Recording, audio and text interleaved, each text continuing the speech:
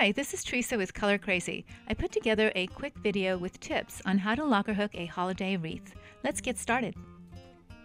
To get started, you want to begin with your canvas nicely framed according to the pattern, and then you want to start pulling up loops around the center. And you're going to be pulling up loops that are about an inch high, an inch and a quarter, maybe an inch and an eighth, a little over an inch high. It doesn't really matter. You just want some longer loops. Now the great thing about this is you do not use any locking medium. You just pull up long loops all the way around. And to begin, you're going to be locker hooking around the center in 3 rows. There you go, just like that, about an inch to an inch and an eighth, something like that. And you pull up loops and make sure you pull them up long. They don't have to match. This one's a little longer. That's about an inch and an eighth, and that's fine. And you just keep doing this all the way around.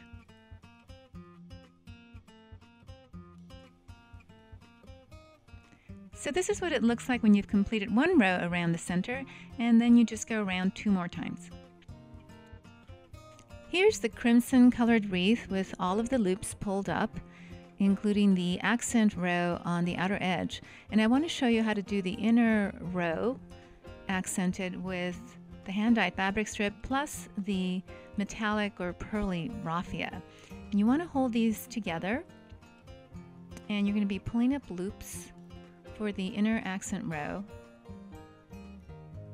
And the loops have to be about an inch and a quarter, just above, so that they kind of are long and right above the crimson loops of cotton. Just like that. Oops.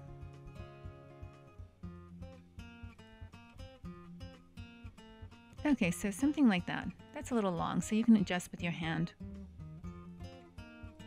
And you keep doing this and going around and filling in the second accent row around the wreath.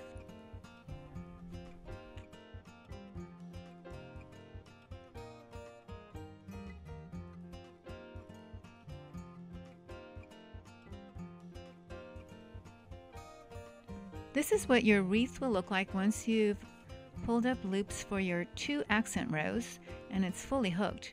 As you can see, not all the squares are hooked, but that's okay because it's nice and plush on the front side. And I want to show you something. This is optional. You can, if you like, pull up all your tails and create a little more texture on the front side by pulling them up. And then you just trim them. And you can do this with all your tails. Like I said, it's optional. I kind of like the added texture. Now I also want to show you how you can make your loops kind of interspersed with the crimson loops, especially the accent loops, so that it looks more evenly distributed. You want to give your loops a tug and pull them toward the inside, working on the inner row, and just give them a tug. You can actually stretch them a little bit if you like. Just like that.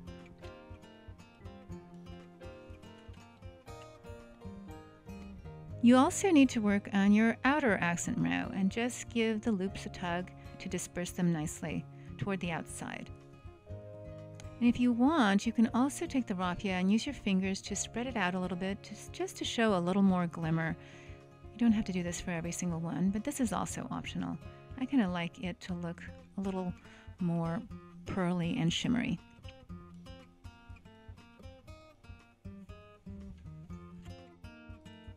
I want to show you how you attach the jingle bells. You thread through a fabric strip through the back of the jingle bell, and you use your locker hook to thread it through the body of the wreath. And you just thread it through and pull it toward the back. First one end. Like that. And then you use your hook again to feed the other end of the strip through.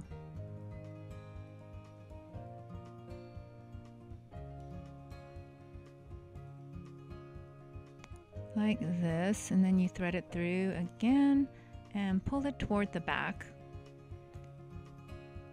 like that. And then you just tie it on the back. And you can tie a knot, add a drop of glue if you want extra security. And you do this with the rest of the jingle bells, making sure they're nicely spaced apart. So this wreath is finished, and to accent it, I wanted to use layers of bows. I took the satiny ribbon and did 2 layered bows there, and some raffia and some twine. And I layered them one on top of the other, and I really like the look. So to do this for your wreath, you just want to place it and make sure you like the placement, and then you layer them by gluing them one on top of the other with your quick grip, quick dry adhesive. The kits for these holiday wreaths are available on colorcrazy.com. You can make them in various sizes. For more information, visit colorcrazy.com.